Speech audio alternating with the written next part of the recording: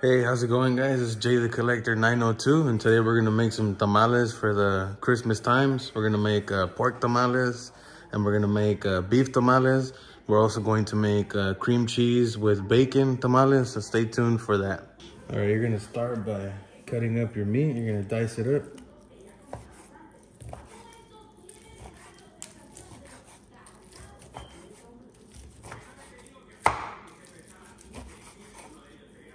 Okay, our beef is over there. It's nice and diced up. Now we're gonna do the same thing to the pork.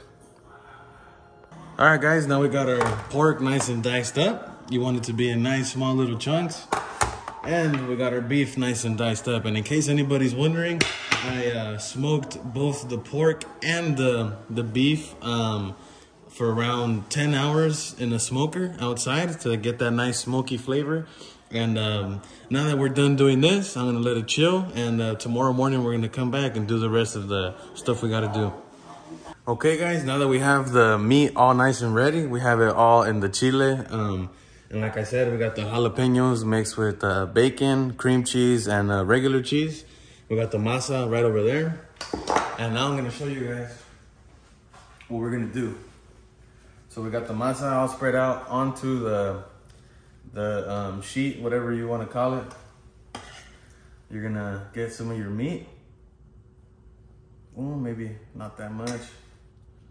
And you're just gonna wanna fold it up like that, and you're gonna wanna fold this one like that, kind of like a little mini burrito. And you're just gonna take it, put it off to the side, grab your next one, and you're gonna do the same thing. And you're gonna repeat this step probably 40 to 50 times until all of this is done. So like I said before, you're just gonna fold it, okay? It's nice and tight. Fold it the other way, and then fold the back like that. And now you got a little burrito. Put it down, and then you're just gonna keep on going until you're all done. This is what we got so far. We got a bunch of jalapeno tamales, we got a bunch of pork tamales, and we got a bunch of beef tamales. We're not even close to being done yet, but we are sure on our way. Stay tuned.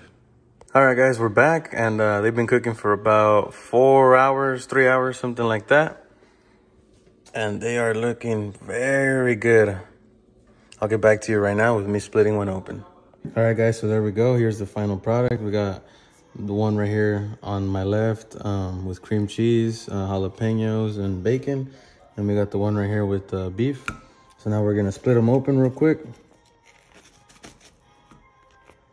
There's that one. Split that one open real quick. There's that one, okay?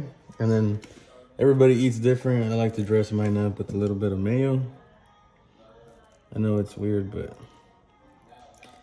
everybody eats different. Okay, and there we go.